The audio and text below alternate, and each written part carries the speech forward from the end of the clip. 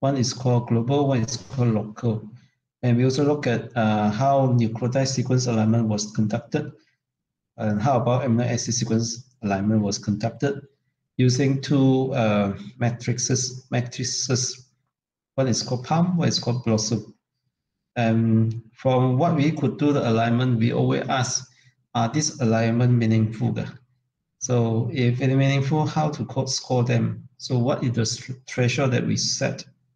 So there is a so-called scoring matrix for different palm and blossom matrices. So of course, we will look at some simple mathematical models that which we are not going to talk in details, but give you the idea what is that, random model and match model, right? So after this, you will know why we do sequence comparison via alignment, understand the concept of local and global alignment, differentiate the scoring scheme for nucleotide and amino acids, and understand how to derive substitution and scoring matrices. Okay. So similarity searching mean here. So we got DNA sequence, or okay, for this subject, this course we are going to cover both nucleotide sequence and amino acid sequence. So nucleotide sequence, we only got 4 codes, right? A, T, C, or G, no others. But amino acids got 20 codes because representing 20 amino acids. Okay, so we know that nucleotide sequence ATGC is actually the DNA sequence. So when we talk about genome, it's all ATGC. So from the genome, the genes in the genome transcribe into mRNA, from mRNA translated into amino acid. So we got the amino acid sequence. So supposedly amino acid sequence represent the genetic codes of the DNA component counterparts. Okay.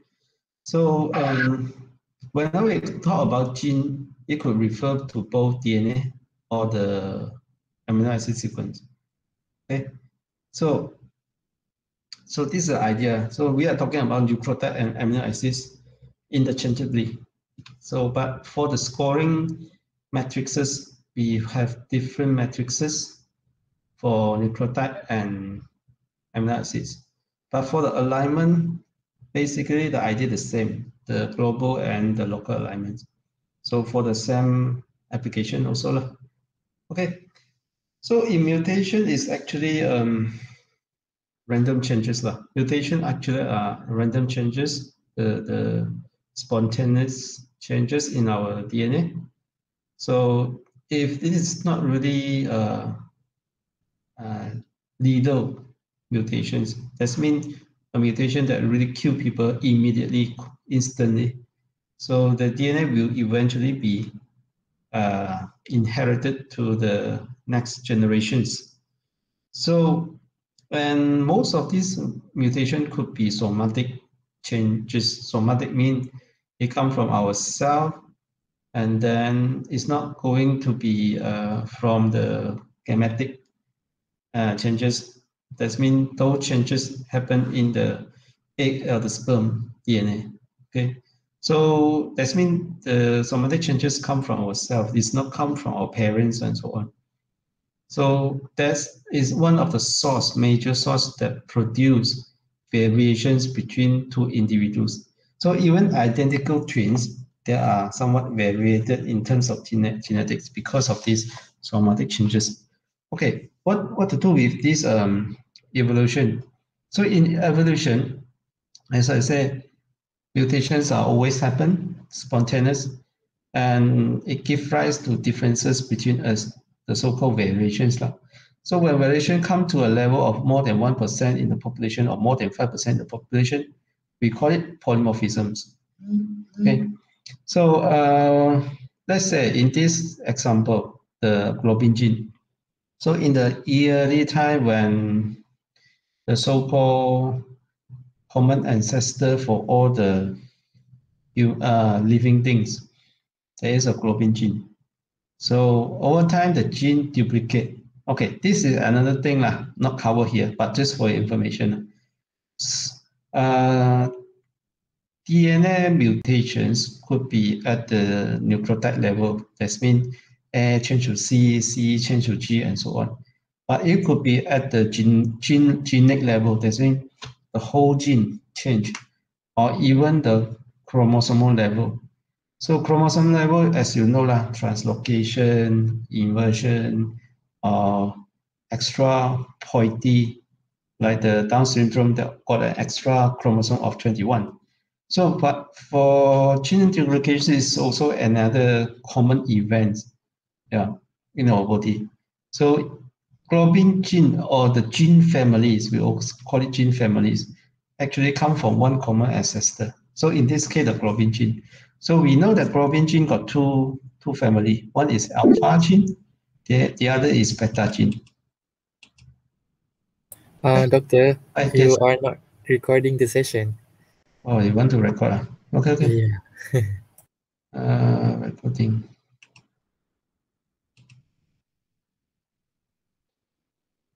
Yes, recording.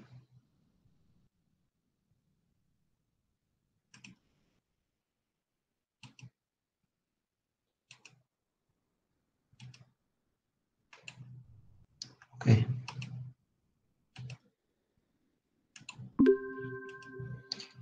Okay, we continue with the slides.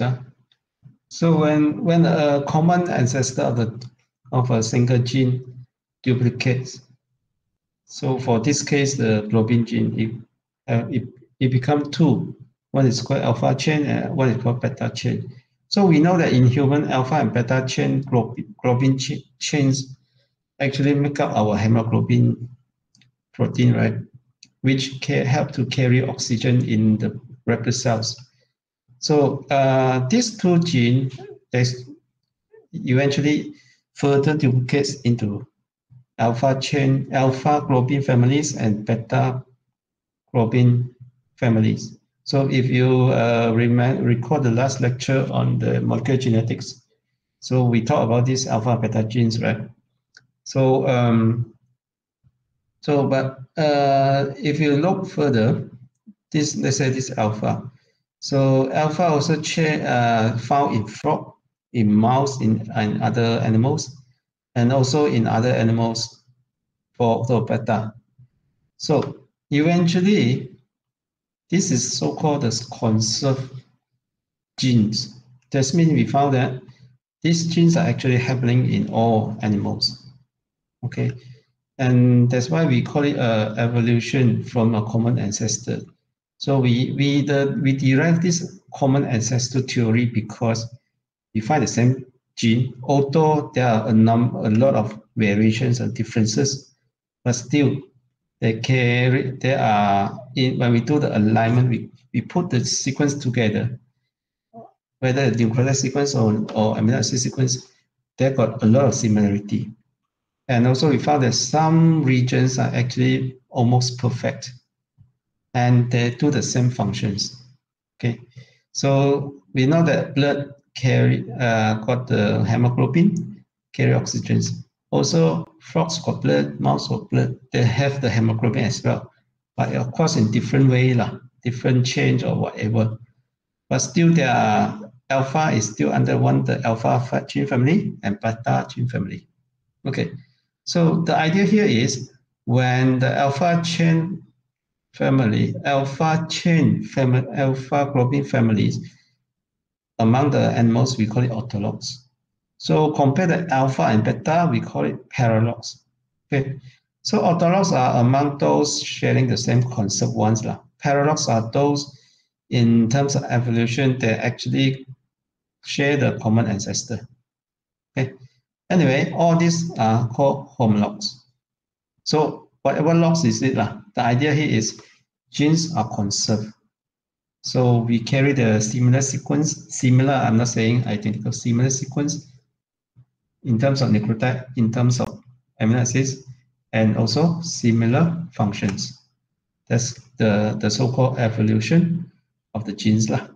Okay, so we have this in mind, then the idea for this lecture is much more easier for you to understand.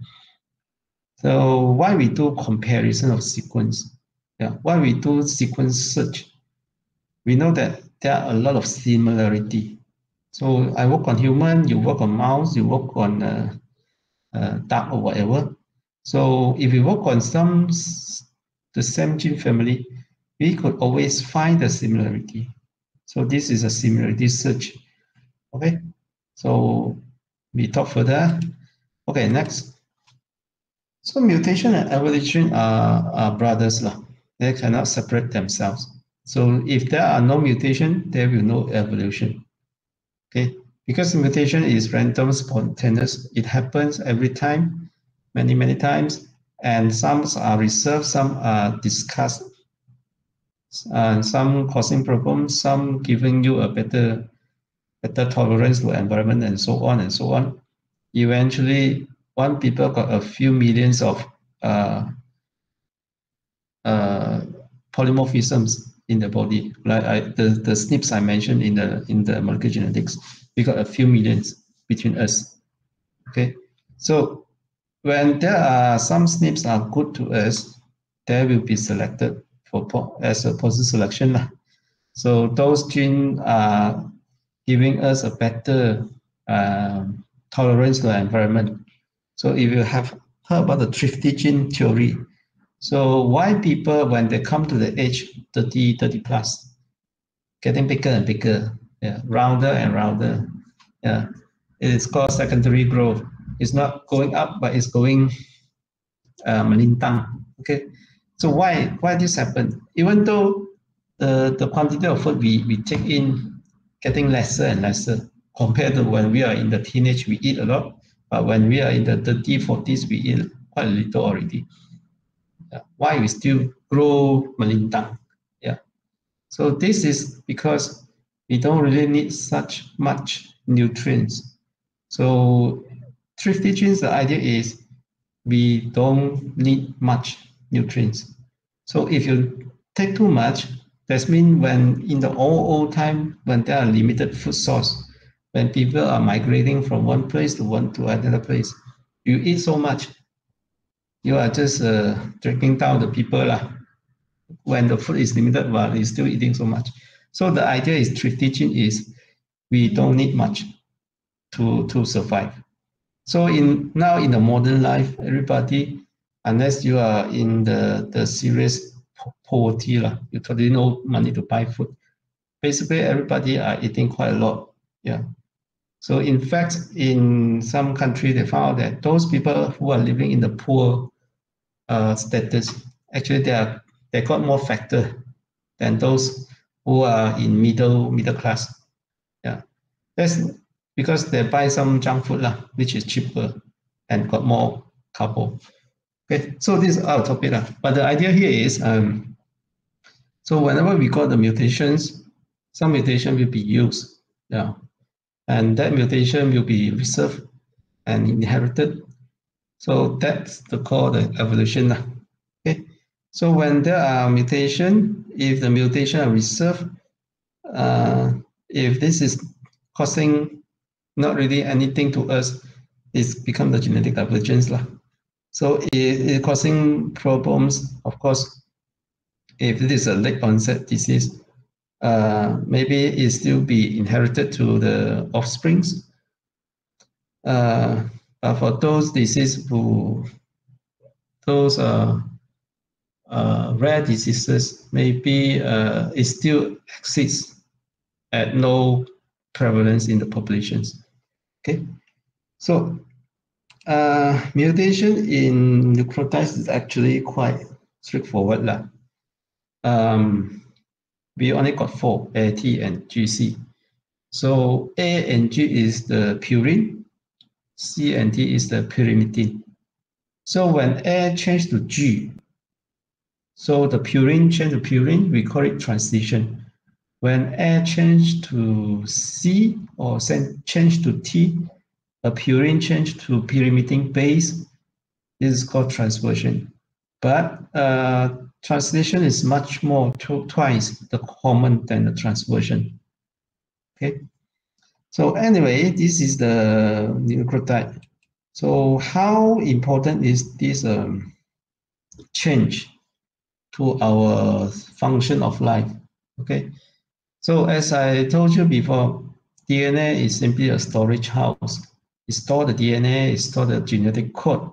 If the genetic code is never expressed, the function is never be displayed and affect us. Okay, so and then recall that the amino acid table, the 24 genetic codes. So we know that DNA code for polypeptide by having a triplet codon, right? The genetic code. So, and then we know that the 64, the table, the genetic code for the amino acids is a total of 64 codes, right? There are a lot of redundancy. Yeah. So it helps to buffer whenever there are mutation at the DNA level. So at what mutation, as I said in the last class, especially SNP's point mutation, it happened few millions between two individuals.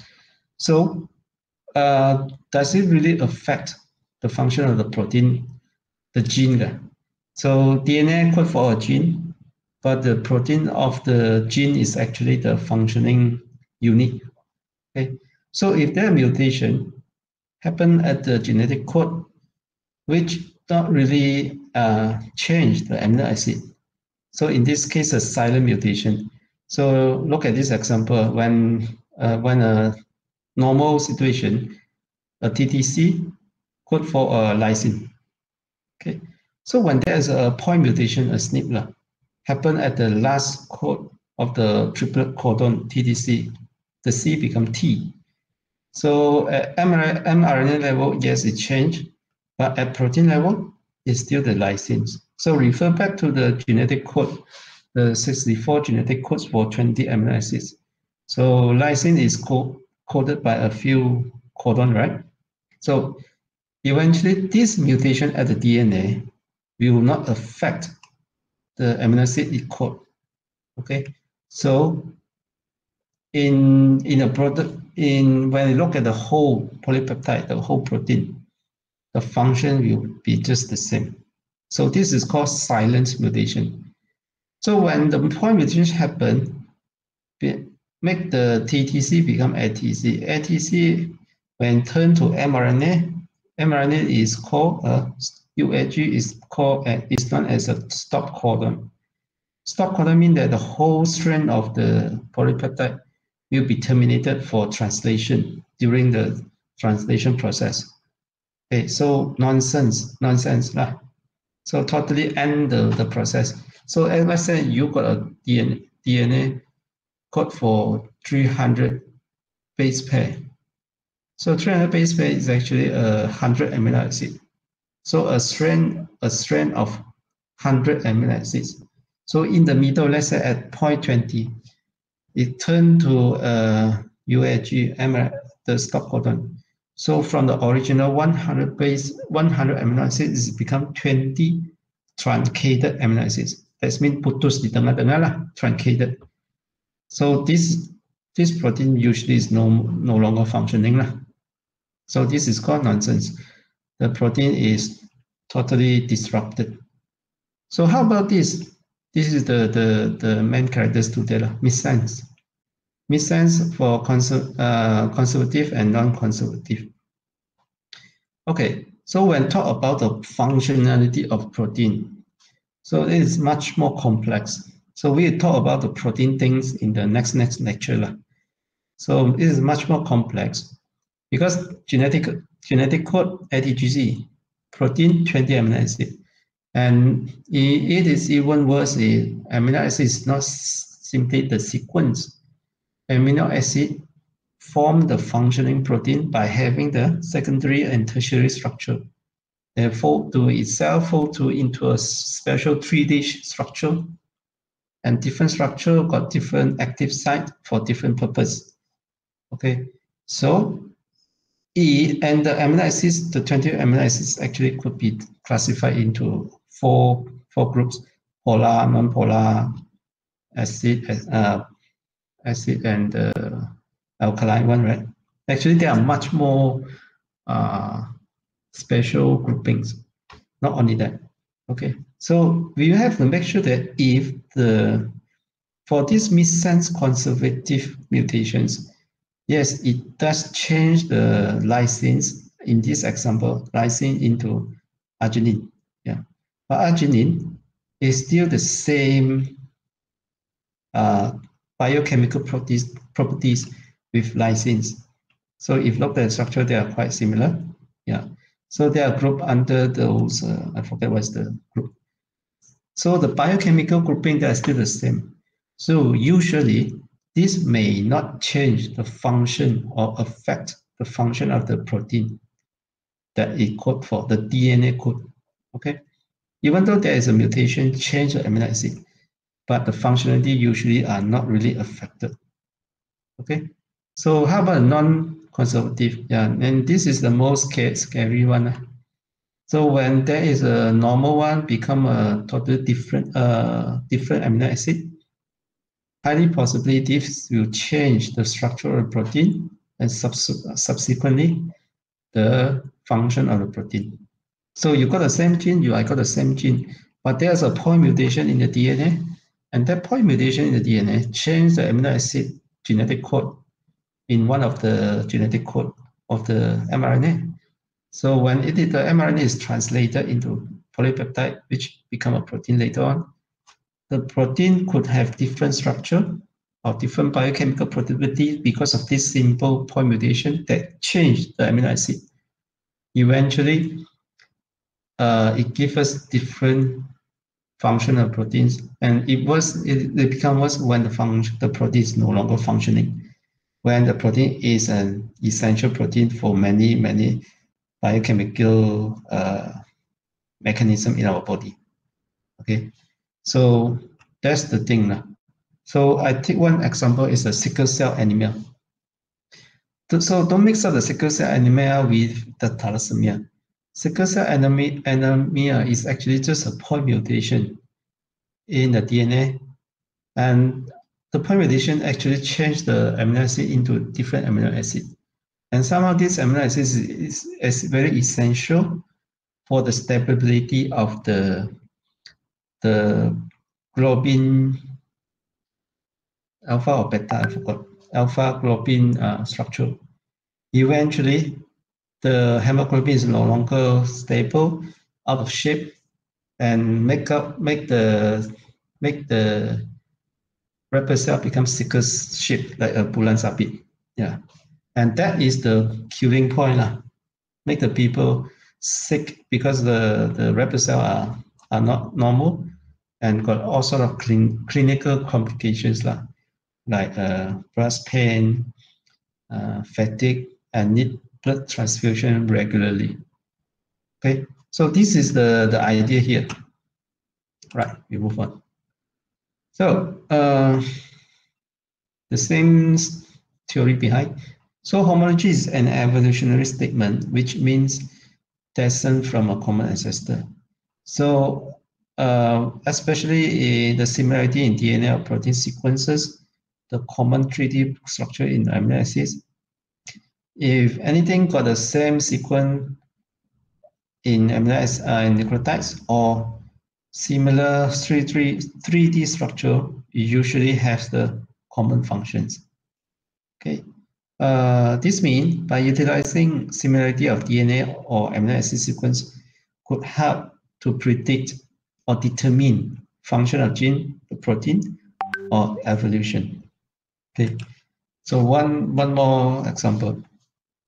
So look at this histone H1 amino acid sequence of the histone H1 at the residue 120 and 180 of this histone H1 gene.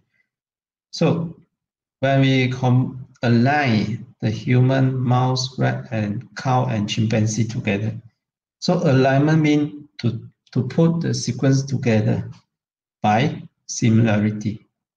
Okay, so alignment, DNA alignment means to put the sequences together based on similarity. And similarity usually you actually is the reflecting the homology, which is the evolution of the genes. Okay, So that means why we do the sequence search. Back to our title today. Why we do the DNA sequence search or protein sequence search. We actually want to know the function of the genes based on the similar sequences or the evolution based on similar sequences. Okay.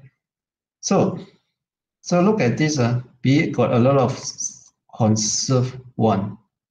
Conserved one are those in the star. So everybody is the same. K or everybody is K. But we also got conservative one. Some S, some A, but they are of the same biochemical properties of the amino acid group. Okay. There are also non-conservative, totally different amino acids, and all these semi-conservative and so on.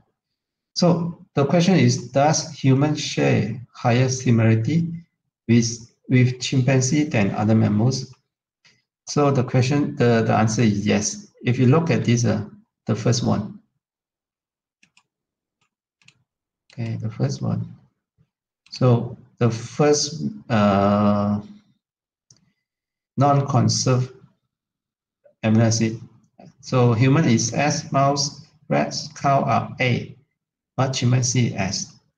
So based on what is not enough, we look at more. So this is T, the second one is T, chim T also, L, L, A, A, yeah. So we know that human and chimpanzee share more similarity. So in terms of evolution, they are much more closer. Yeah. That's why people say human and chimpanzee are cousins. So if you look at the phylogenetics tree of the human, all the primates, including human and all the primates, monkeys, apes, and so on, who are the closest to human? In terms of evolution, the closest to human are chimpanzees. Yeah, not orangutan, not the monkey biasa di tepi jalan. No, closer to us are chimpanzee. Yeah. So not the gorilla, the King Kong in the movie. Yeah, no, totally no. It's quite far away, but the closest are our chimpanzee. That's why scientists always call chimpanzee is the human cousin. Okay, so is human evolutionary closer to chimpanzee? Yes, based on sequence similarity, which reflect the homology, which reflect the evolution. So human is evolutionarily closer to chimpanzee, right? So this is slide number 10. So now we ask why we compare sequences, why we do similarity sequence search. So in order to identify sequences found in lab experiments. So this is close, very down to earth. So now you take the FIP. So your supervisor give you a primer, okay, PCI and sequence it. So after the sequencing, what you do? Do BLAST. So BLAST is actually searching the similar sequence over the gene bank database. So what is this doing? Why you need to do so? You ask yourself, why my supervisor ask me to do these things? So simply to identify sequence found in lab experiments. So you say you are using a set of primer to amplify the gene ABC. So sure that your what you amplify in the DNA PCR pen is really the ABC gene. Yeah, then you need to do the BLAST, similarly search over the gene bank. So to confirm, yes, this is the ABC gene. So that match the first one, identify sequences found in lab experiments. Of course, lectures of this bioinformatics, we look at the broader pictures.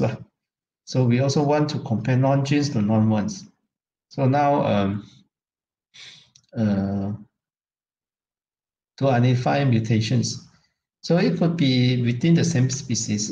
Let's say the people who are having autism and the people who are not having autism.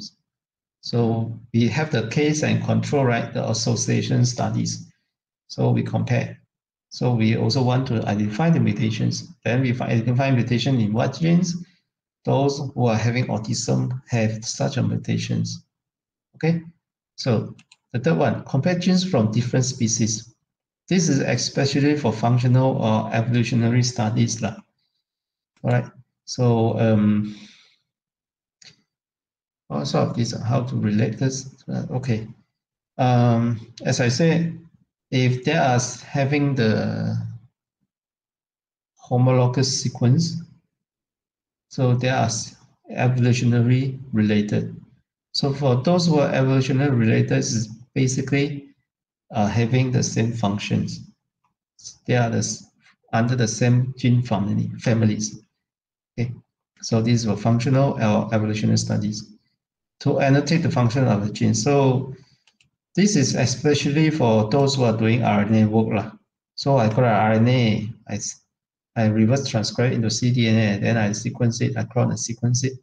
So I want to know what is this cDNA doing.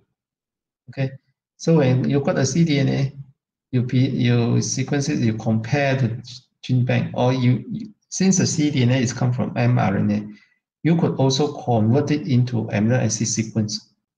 Okay, I want to say in labs when we do studies, right? Rarely we will do amino acid sequencing because it is very, very expensive. And you only sequence a stretch of 10 or 20 already, many thousand already. But we could always sequence DNA sequence. Yeah. But you may be confused DNA sequence, but I'm doing mRNA work. Well, I'm doing RNA work.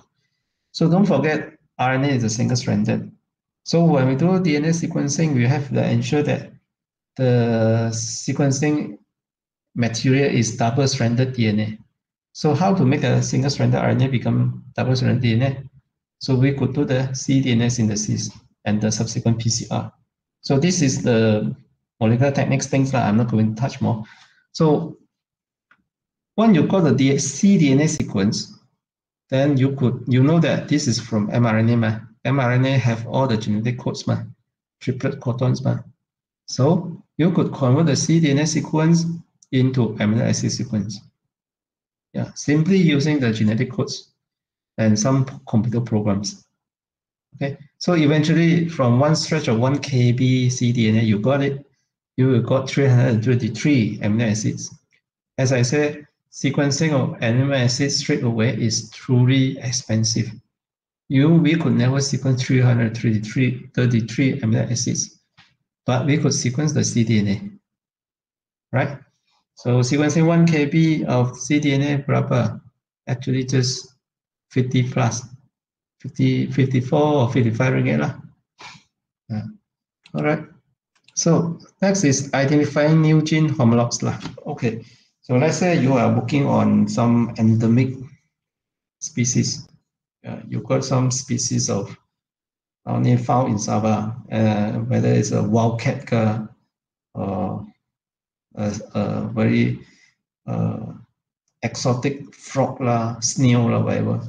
So you want to look at the species never studied before.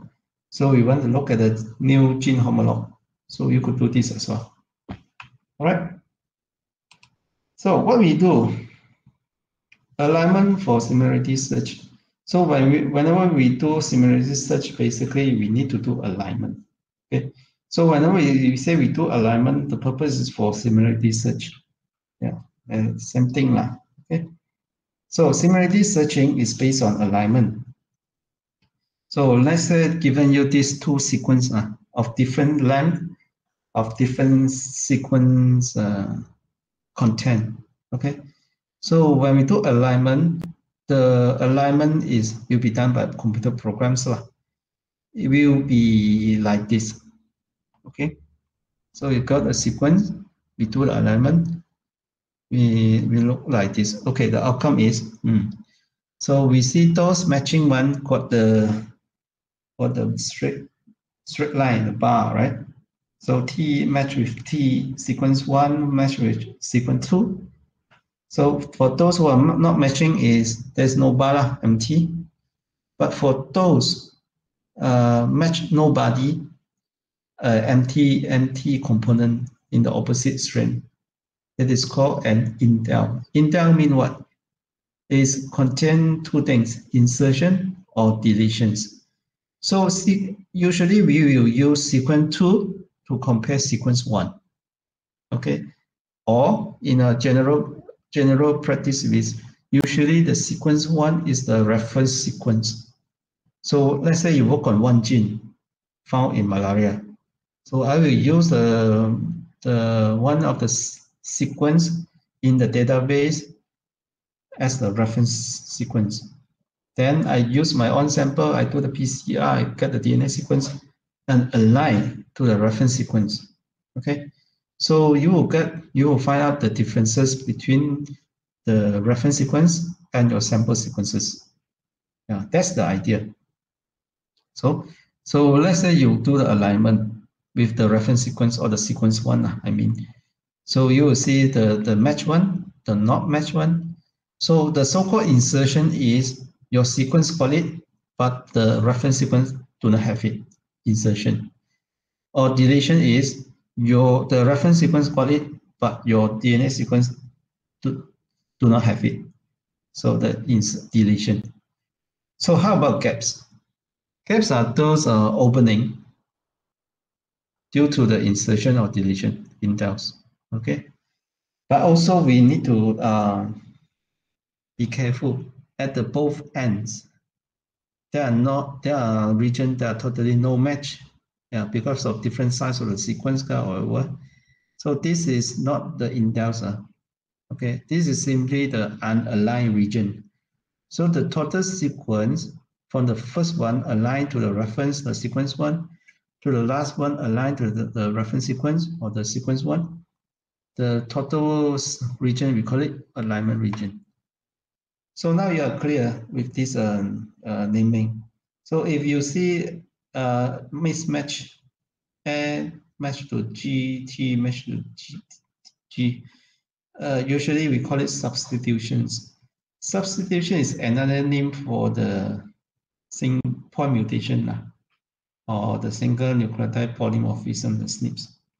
So these are used interchangeably, but although it's got some technical differences, but usually we understand this way. Okay, so now it's clear for this one.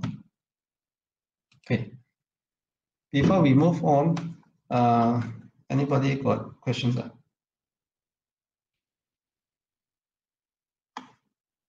No, doctor. What? Okay. Yes, no. So now, just now, we say whenever we do this, compare the sequence, or we search the sequence by similarity, we need to do the alignment. So alignment, when we do alignment for two sequence, let's say just now what I show you, one as the sequence 1, the so-called reference sequence. The other one is your query, your sample sequence. So this is called pairwise alignment. Okay, so the so-called alignment is to align two sequences. Either this is DNA or protein in quite a straightforward computation. Yeah. So now is what the sequence are, at what region the sequence are similar. Okay, so two sequences can always be aligned. Yeah, but the problem is whether the alignment makes sense or not. Okay, so the sequence alignments, to make the sequence alignment sensible, we have no choice to develop scoring system. So sequence alignment have to be scored. And often there's more than one solution with the same score. Okay, what I mean here. Sometimes when we do the sequence alignment, we will find this. Yeah. So the sequence alignment got two ways. One is called global, one is called local. We talk about this in the next slide. The idea is let's say the sequence that we have look like this. So those blocks in blue are actually the common between two sequences. Those blocks in other color are the unique sequence of each sequence here. Those blocks in white are those totally unmatched sequences. So if we do the alignment between two sequences, we found that the alignment we try to match it, those were of the similar ones. So eventually, those in the blue will be arranged together like this. So those in the middle, like this blank with dashes, are actually in the sequence 2, it does not have it, but in sequence 1, it has it. Okay, so it become an indels already here. The same at the 2 Huzhong, the yellow one, the yellow block, and the green block. So so now the idea is we know that similarity reflects homology, reflects similar function, reflects evolution. Okay, so if we do the alignment, of course we want to align the similar one. Okay, so eventually, if we let's say if we have a more simple sequence, two sequence, there are the white one. Let's say look at the one at the bottom, the example at the bottom. So we see that those in the white are actually the mismatch. Okay, mismatch region. But we found that actually a particular region in the sequence 1 has a similarity, high similarity to the region in sequence 2, but the locations are different in 2 sequences. Yeah. So what should we do? Okay, what should we do? So let's say, given you 2 sequences of 12 nucleotides, LDC and then we do the alignment. So there are 2 possible outcomes here. 2 possible outcomes now. So one is the global alignment. Global alignment means that we try to incorporate all nucleotides and amino acid sequences into the alignment. Or the second outcome is we call it local alignment, that try to minimize mismatches or indels. So you see, look at the outcomes. For the global alignment, we have 7 matches, 3 mismatches, and 4 indels. But for the local alignments, the one in the red box is only counted. Those who are not counted is not under the local alignment. So these are considered mismatches, as I show in the bottom example. Okay, they only counted those in the red box, square box, not square, rectangle box. So look at the local alignment, it got 7 matches, 1 mismatch, and 2 indels.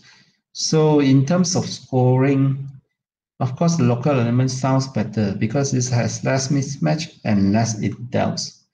Yeah. So as I said, alignment based on similarity. The more similarity, the more similar the sequence, the more better it is. So this is a very simple concept. But how to turn the simple concept into quantity? Yeah. So we found that local one got less mismatch and less indels. So now we need to know how to count it and how to score it. All right. But before we go further for the scoring, I would like to introduce you the so-called global and local alignment. So as I show in this slide 12, the global alignments is try to align as many as possible. Actually, no, they try to align complete sequence of both sequences together. Try their best. Okay, so eventually, you will align by similarity, but end up if we introduce a lot of gaps. All right. But for local alignment, it doesn't care anybody else. It just want to find the matching one. Okay. So this is technically 2 different ways. In terms of computer, this is technically 2 different ways. So then why we need to do such thing? So global is to attempt to align the entire sequence end to end, from the end to another end. So for the local is to find a specific segment, the local region with the highest similarity. And so for what? You will ask for what? So this is for aligning closely or evolutionary close related sequences. For local, it is for aligning distantly or diverse related sequences. Okay, so let's say, for example, we want to, if we do global alignment, we should do the alpha genes of all the mammals for this global alignment. If we want to do the alpha and beta gene or even delta genes of different animals, we should do the local alignment because they are distantly related. And for global is for closely related. Okay, so further is to compare homologous genes, proteins with similar functions, but for local is to identify short conserved regions, domains or motifs into proteins. Okay, this is another further story about proteins and amino acids. We will cover in the next lectures. Meaning that, let's say you go to the forest, you got the very special bacteria produce antibiotics. Now, this bacteria is quite a new species. Yeah. So we want to know what are the genes that actually give us the possibility, the properties to produce special antibiotics. So we know that the antibiotic synthesis pathway involve a number of genes. Okay, so we start off, look at those genes. Yeah. And then we found that even though this new species don't really has very little similarity to other genes known to involve in the antibiotic synthesis pathway, but it still share a little domains of motifs. So domain of motifs are actually the most important sequence of the proteins that actually give it the functions. Yeah. So that means even though the sequence, let's say the ABC, gene ABC in bacteria, let's say gene ABC in E. coli, and the similar gene ABC in the new bacteria you found, maybe the sequence, the similarity is just 30%. Yeah. But it still share a little bit of motifs or domains, which is a short regions, conserved regions. Yeah, they are almost identical or almost identical, and that could help you to answer the function of the proteins. Right? All right. So some more information is global alignment is quite intensive lah. So computationally intensive. That's mean it need a lot of RAM to run it. So local, we just need to look for a small segments which are similar. So that's why you do the local alignment. Since we're looking at the small segments, the computer power that we need, of course, is much lesser. And of course, it will be turn out to be very fast. So both are actually two ways of alignment. And these different ways of alignment are actually run based on the different algorithms. So algorithms is actually like a model, how they work out. Okay, so of course we are not statisticians, we are not computer scientists, we are not going to study algorithm here. But the idea here is two ways based on two different algorithms.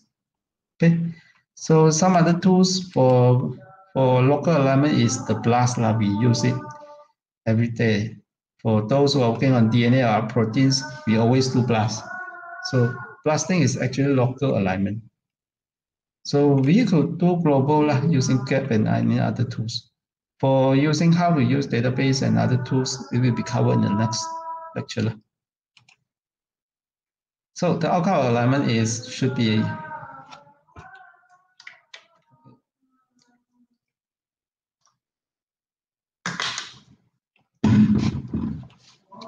okay. The alignment should be optimal, that maximize the number of matches and minimize the number of gaps. So adding gaps actually reduces mismatches. Yeah. So why you find it why is quite contradictory. Yeah. You say you want to maximize number of matches. Yeah. And you also want to minimize the number of gaps, but adding gaps actually reduce mismatches. So that means you add gaps, we will add even more matches lah. So of course, we could not do so recklessly lah. We need to be balanced up, and of course is biologically sensible lah. Okay, we not simply just add up and do this just to make the alignment cantic. So we have to make sure that this is biologically meaningful. Okay, so permitting the insertion of many gaps can lead to high scoring alignment of non-homologous sequence nonsense alignment. So what I said just now is, yes, you add up a lot of gaps. Yeah. Okay, you find that okay after add the gaps, there are many matches already, but this is no point. Yeah, this is nonsense alignment. So gaps are bad things actually. Yeah, gaps are bad things. So we need to penalize gaps and forces alignment to have relatively few gaps. Yeah. So if we do alignment, we have a lot of break up of the sequence into gaps in order just to make the alignment cantic. Actually, this is nonsense lah. This is not biologically relevant, and that's why we need to ensure that if you never got a lot of gaps, okay. So we need the balance and trade-off lah.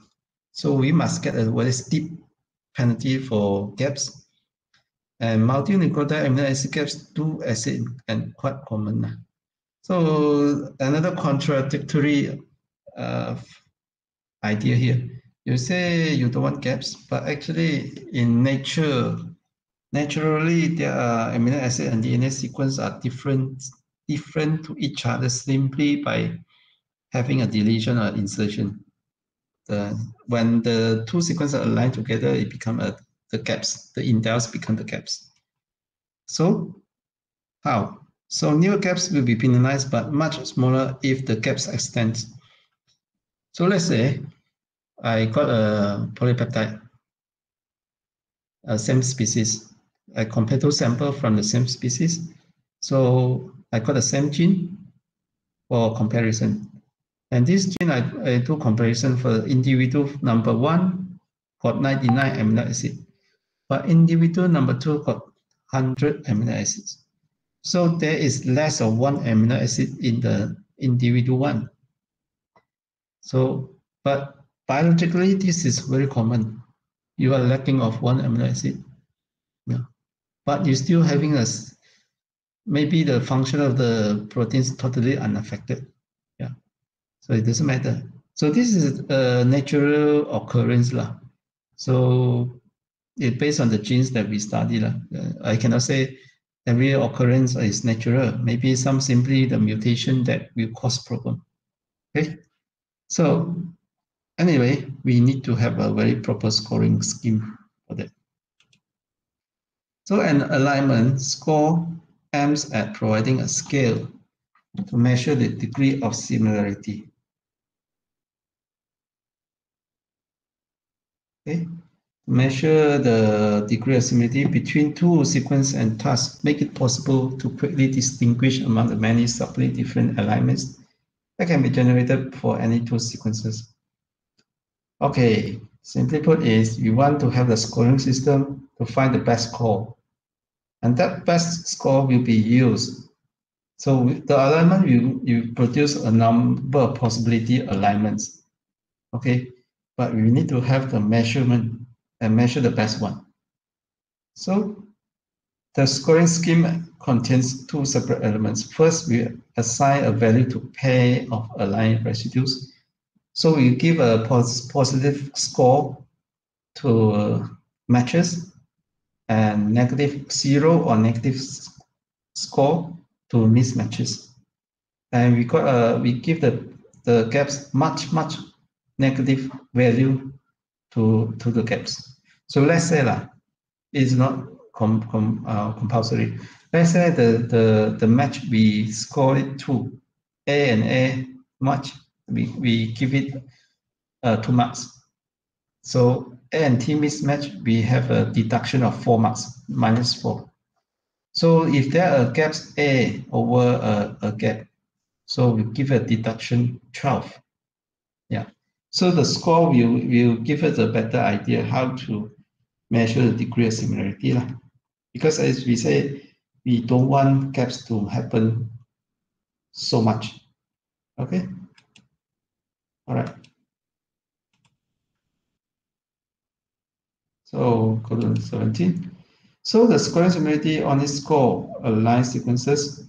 So as I said, when you do the similarity searching of the sequences, alignment. So it apply for the nucleotide and the amino acid sequences. But when we come to the scoring schemes, not the scoring ways of nucleotide and DNA polypeptides are actually quite different. Because why is it quite different? Recall what I said just now.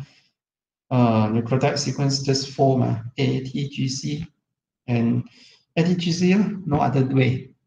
But amino acids got 20 amino acids, and plus the biochemical properties, got alkaline, got polar, non-polar, and also those also need to look at the location of this amino acid. If the amino acid is at the active site, the enzymatic site of the protein, is there a mutation? Of course, it will cause the protein non-functioning. So we need to consider all these 4 amino acid sequences for protein alignment, sequence alignment. So the scoring system for proteins are much more complicated, okay, compared to DNA scoring system. So DNA scoring system is very simple, just match a mismatch and the gaps. Protein sequence, we need to have the scoring matrix. Yeah. So different amino acids will have different matrices, and also based on different hypothesis of similarity, homologous. So we'll go further on this. So amino acid AA have varying degree of similarity, taking into consideration of number of mutation to convert one to another. So if a lysine become an arginine, how many round of mutation should happen? Maybe 1, maybe 2, maybe 3. Yeah. So number of mutation to convert one to another. Okay. Yeah. So how to observe mutation frequency? So we found that the scientists using several thousand of amino acids protein sequence, and they found that some mutations do happen at different frequencies. So alanine become a proline. What's the frequency? They actually found the frequency, and the frequency of different proteins are different.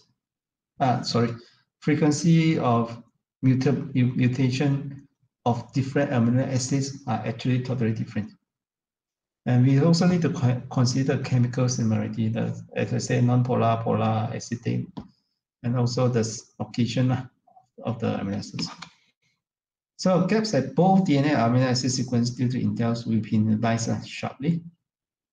And the gaps extension will also be penalized. So the choice of metrics can strongly influence the outcome of the analysis. Scoring metrics implicitly represent a particular theory of evolution.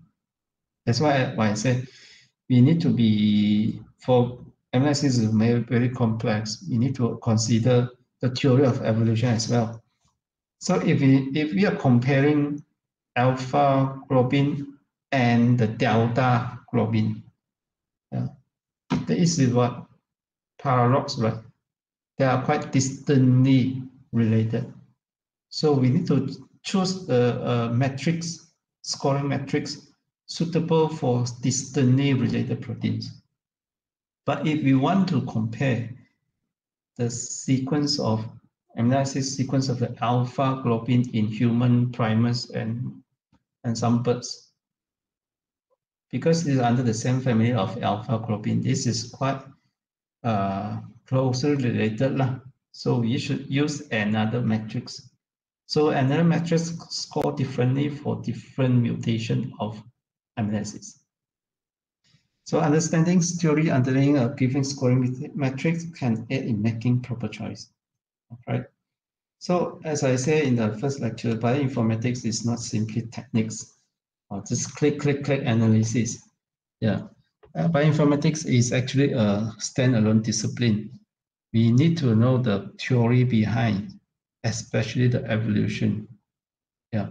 We have the common ancestor, the gene duplicate, the gene mutate, and become multiple gene families and inherited in different species. Yeah, what is the paralog, homologs, autologs, and so on. Yeah, and before we could do a proposed analysis, we need to choose the best, the suitable one, not simply choose or take anyone and use it. Okay. All right. So DNA scoring system, this is for DNA, is much more easier. So if you got a match, 1. You got a mismatch, 0. You got a gaps, -3. We got an extension -0.1, extra -0.1. And drawing a scoring matrix of the pair sequences. Like this, the matrix. So recall the matrix, the same thing as our mathematics class in Form 4, Form 5, the matrix. So in Form 4, Form 5, even Form 6, when we learn about matrix, I have no idea what is this for. Why I need to learn matrix? The first thing is, why I need to learn matrix? If I am businessman, I just need to count how much I earn, how much I lose, yeah, and how to make much more money, how to reduce the percentage charged by the bank, or even how to pay less tax. I don't need metrics, right? Why I need to learn metrics in Form 4, Form 5 class? So this is why I quite wonder what happened. But once go to a lot of things, metrics are actually very useful for many things. Mechanical engineering, all this engineering need the metrics to count a lot of things. But for evolution, we need metrics also when we compare DNA sequences, different sequences of different things. We have two components to compare. We come up with the matrix. Okay. Now, so before that,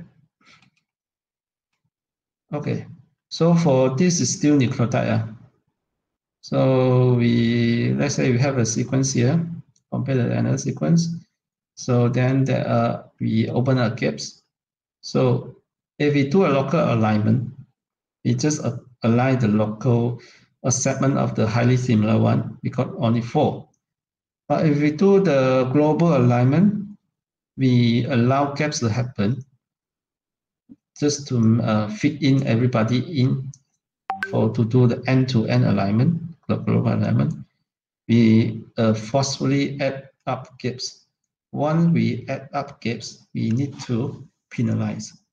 So total, if we open one gap and extend it, a total of 3 nucleotides here. So it's 3 times 0.1, 3 plus 0.1 times 2, because it's opening, extend 2 gaps, right? So total 3. So it is 3.2. The score is 3.2. So, but once we got the gaps open, we actually could get from 4 matches become 8 matches. As I said, gaps must be penalized whatsoever. Yeah. In order not to make things like biologically not relevant, everybody can open up the gaps and just to do alignment. So eventually, when we need to deduct the gaps opening score and its extension, eventually the total score of the alignment is 4.8. Still, 4.8 is better than 4. Of course, 4.8 will be chosen for the alignment. Okay, and it makes more sense. Because if we got the sequence here, we only got 4 matches. But if we do the global alignment, allowing the gaps to happen, we add 8. Yeah. Okay. So purposely I leave it blank so that you can digest a bit. Yeah. So okay then. So at this point.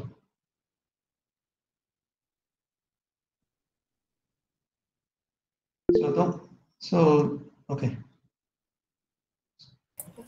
Doctor, can you please explain a little bit more about the calculation just now? Kind About of the like what? lost. Which one? The DEG and using the formula, right? So I just don't really get the DEG. The EGM. Yeah, yeah, This one. yeah. Okay.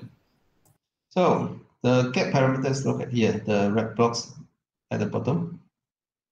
Whenever we open up a gap, we do not look at the number of nucleotide inside first. Once you open up a gap, so in this place, we call it insertion deletion here. This region, small region, this is opening a gap.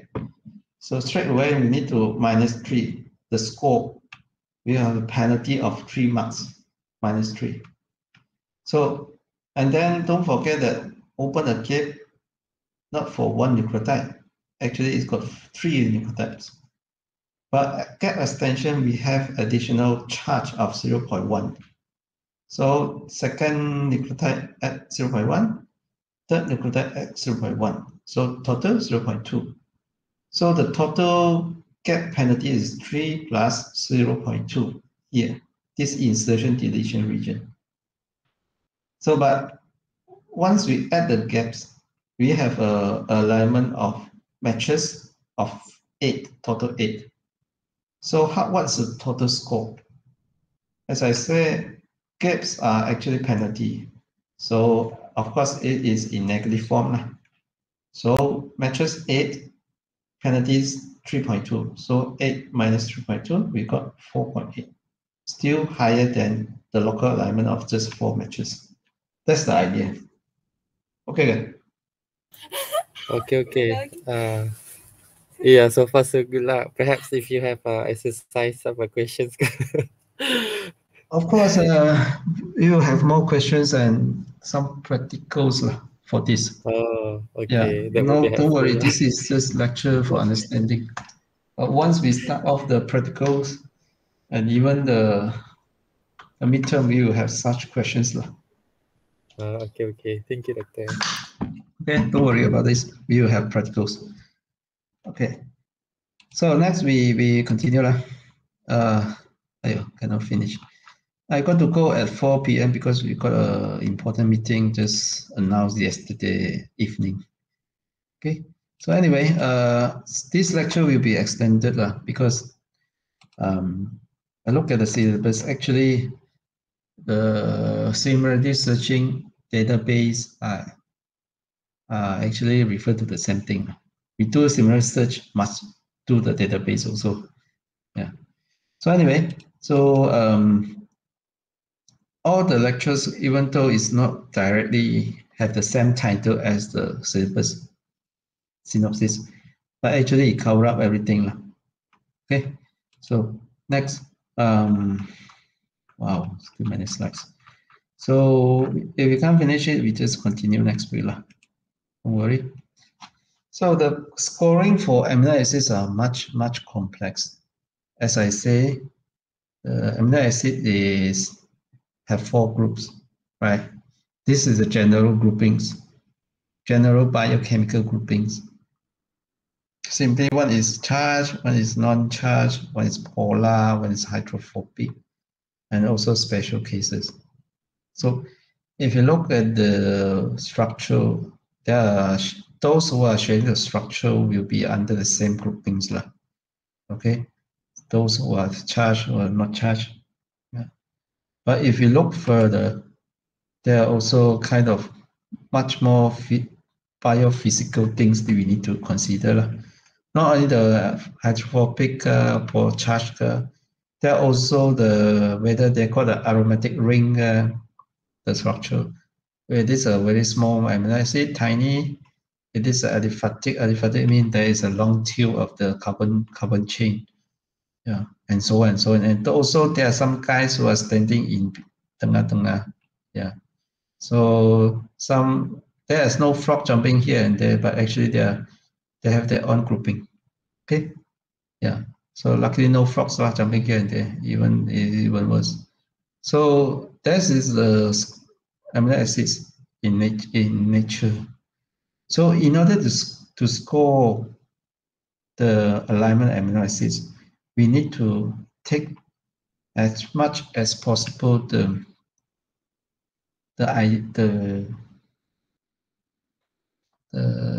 properties, yeah, of these amino acids. But how to take these properties? This is biochemical, physical things, how to take this? Okay, so okay, look at this. AA have different biochemical and physical properties that amino acid, AA mean amino acid, have different biochemical and physical properties that influence their relative replaceability in evolution. Scoring matrices should be able to reflect number of mutations to convert one to another.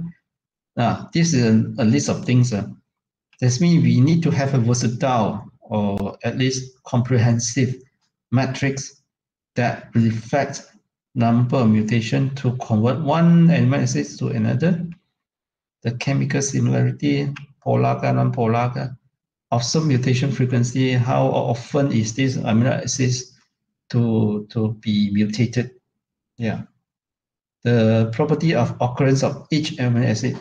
So some amino acids are common, some are very non-common, like the tryptophan is very non-common. Yeah. Some amino acids we could synthesize in our body, some amino acids we could only get it from food. Yeah. Of course, those we can only got it from external are the valuable one. And the valuable one is very dangerous. If you got any mutation that in the genes that how to acquire this amino acid from food, we are in trouble, and so on. So simple scoring scheme, match 1, match 0, gap -1. So the very simple one are totally not sufficient. So, and also we need to recall missense mutation, both conservative and non-conservative. So whether this mutation will cause any problem or not, conservative or non-conservative, we need to have a matrix which is versatile. Matrix, I say, is just a scoring things. So how to have this specialized matrix to cover all these things into a simple 2D matrix. So, okay, it's okay. We will look at this. So in order to have much more information, we need to know the relative mutability. So relative mutability actually to answer what is called it, how often the mutation frequency, how often the occurrence. Yeah. This is a table that answers the questions, two questions here. Relative mutability is of amino acids is the weightage that how often amino acids will change by other amino acids due to mutations. So what we use alanine, yeah, as a standard. So we make it at 100%. So for those who are much more, 2 times of it, 262% are C. For those who are very little, just what was this? 77% of relative to A. Okay. So this is how they call it. You will ask. Actually, this is work done by Professor Day Off. Yeah, maybe about 50 years ago. So this scientist, she got a collection of database, a collection of all amino acids of 2,000 plus genes. Yeah, and then she do the alignment of this amino acid. I don't know how to do it in the old time, and found that actually, based on evolution, as she did a phylogenetic tree also. Based on evolution, she found out this relative mutability. Okay, so and this one will be used for the matrix. Okay, so how to penalize gaps in amino acids? So gap opening is still 3, but gap opening is 0 for global alignment. Yeah. So don't worry about this. There is a so-called blossom, right? Okay, we will go further first. So all this information, the relative mutability and biochemical information already reflect in the relative mutability and so on. Okay, so from that we will derive a substitution matrix. Yeah, the alignment score attempts to measure the likelihood of a common evolutionary ancestor. To achieve this mathematically, alignment of 2 residues from 2 sequences under 2 competing models. Okay, now when we start to say mathematics, informatics and genetics are actually all these are statistic probability. Kebarangkalian, the one that I hate most in Form 4 and Form 6.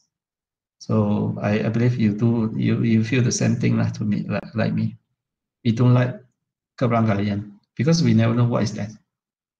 Yeah. So what we can only recall kebarangkalian is, so if you got a coin, we flip it. How many times? If you got a head, how many times you got the number, right? So how many times you flip it, and so on and so on.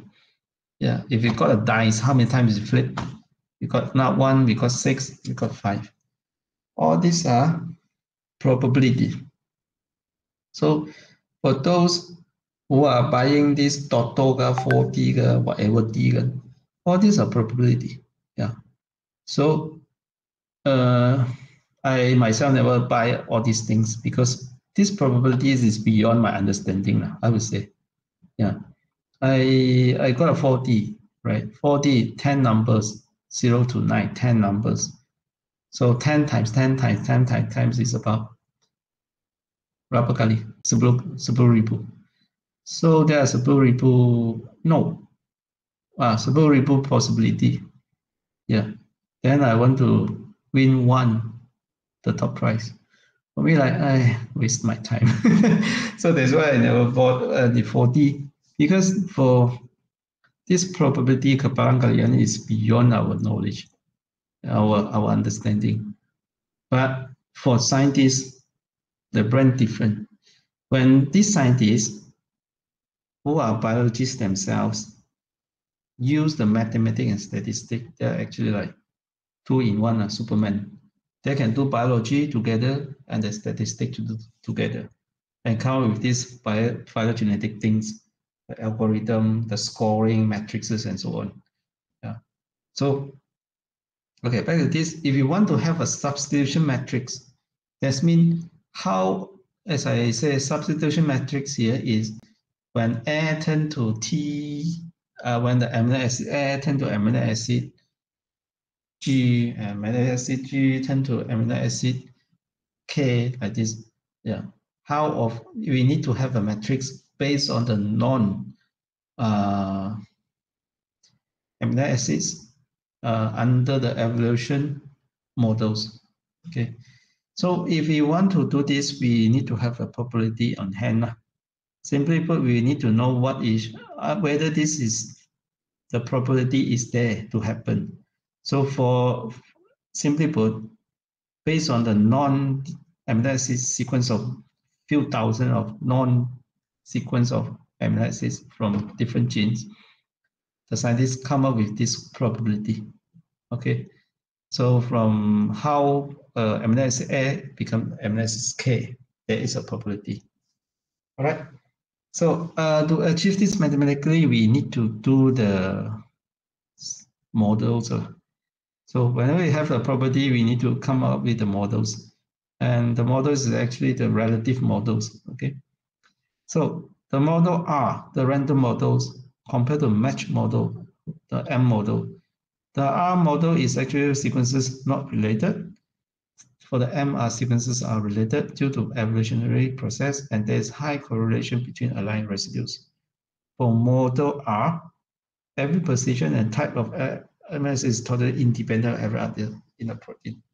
So if we say independent, this is mathematically independent. As I said, the 40, right? Four number, first number, 10 possible number. The second number is 10 possible number, the 10 possible number. So the possibility is 10 times 10 times 10 times 10. That's not going to say if you got number one in the first number, the probability you got number 4 in the second number is higher. No such thing. Yeah. So the random order is totally random, totally independent. Okay. But in evolution, we know that evolution means inheritance. Things come together. So they must have some kind of dependency, some kind of relatedness. So if we put it into mathematics, it is called the probability of occurrence of particular residue, depend not on the pool of available residue, but on the residue at the equivalent position in the sequence of common ancestor. That means if this is a evolutionary related amino acids, it must be dependent and it must be somewhat related to others. Okay, so that means if we want to have a probability, we must be ensure that M is much more bigger than R. Okay.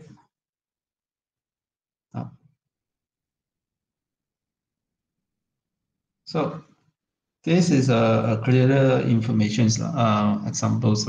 So let's say the bottom V shape, the common ancestor. So we have the AEGHG, okay, and the G become I, this G becomes C at the location number 3 and number 5, okay. So when they share the common ancestor, they share the same sequence. When there are mutations, they become two different sequences, okay. So they're split out into two. So when this AEGHD there are more further mutations. It has the progeny, the offspring of ADGHG when E change to D. When A for the first amino acid change to T, it becomes DEGHG. And so the same for this AEIHC. When H become a K, they have the progeny, the offspring of AEIKC. Okay, what does it mean here? So you got a common ancestor, got two sons. The first son's got another two sons, the second son got another two sons. Yeah, these sons are actually different in one or two mutation. Okay, yeah. So from this we can draw out the phylogenetic tree. All right. So the substitution matrix is phylogenetic tree is actually a tree to represent, not to represent, to illustrate graphically the idea of evolution. Okay, how things are related to each other, how things are split. Yeah. So the substitution matrix must reflect the evolution. So it is calculated by observing the number of accepted mutations in the constructed phylogenetic trees. For each amino acid, calculate the value for the relation between amino acid A and B in terms of mutation, depend on the probability that amino acid mutates, amino acid A mutates, and the probability that amino acid A mutates to B, given that A mutates. So this is totally mathematical terms lah. The Keberangkalian things like, as I say in our mathematics class that I hate most. Okay, so you see A mutates to B, and you have to have a condition that A already mutates. Quite weird, right? But in probability it's like this. We need to count this into, yeah, based on the relative mutability of non-amino acids of few thousand, 2,000 amino acids from 2,000 genes, we need to come with this substitution matrix and count the probability of A mutate to B, and so on. Okay, and then this is a substitution matrix. That means how A mutate to B, how A mutate to T, how is the probability?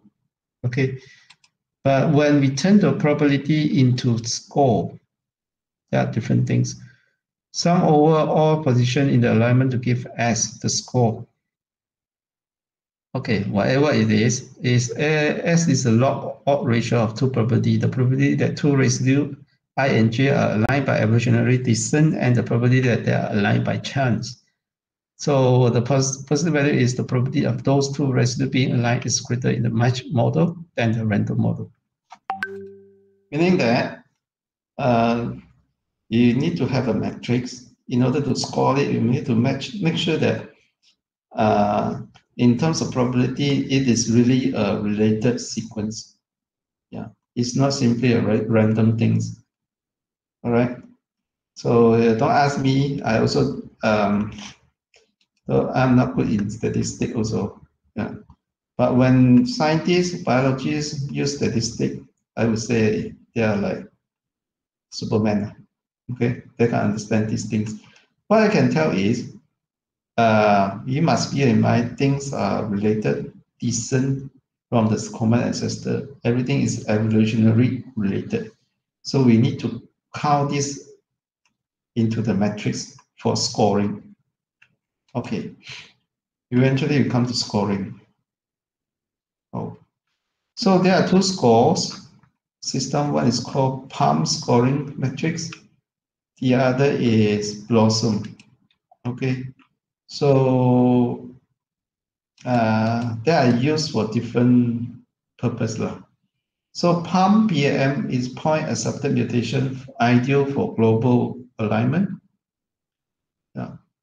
So for Blossom, it is called block substitution matrix. So it looks for blocks of similarity. So that's why if you look at small segments, it's good for local alignments. Of course, for local alignments, it is good for distantly related sequences. And of course, when we do alignment of DNA amino acid sequence, we need to think, are these amino acids distantly or closely related before we choose the right matrix. Okay, that's the idea here. Wait, why I type this thing here? Oh, forgot to cut it off. So time's up. I need to go for the meeting. So I will continue this next week, next Friday morning. Yeah. So Doctor, yes, can we have the recording? sure. Sure. Later I will Just share to want you. to refer back. Yeah. Yeah. All right. Thank you. I think I need to stop here. Okay, thank you, doctor. Okay. Thank you, Doctor. Doctor, the OBE attendance, right? It's not giving the access, like it denies us Like before, right? Yeah. the link for the OBE attendance. Yeah, but the last week I still got the record. You got attended record. I So, see. but just like Shafika mentioned, I go into the wrong link. I should have registered to the as a lecture rather than an event. So I will apa nama, shut it out lah. But anyway, just do like what last week. Last week I really got your record in the OB. Yeah. Oh, okay. So no worry lah. Okay. All right. Thank you, Doctor, for the session. All right. Thank you. See you next week.